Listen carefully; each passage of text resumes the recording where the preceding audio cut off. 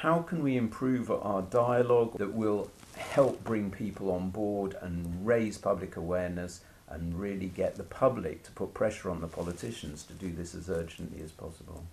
I think your question puts a finger on the biggest challenge we're faced with. In every region of the country, we need to be developing proper interactions with the local community. And here we are in Cambridge, and I think we're all aware of the fact that this is missing at the moment. Many cities are moving in the right direction, but I think the unfortunate thing is that many are not. So it's back to us, the citizens of our local areas, to get busy.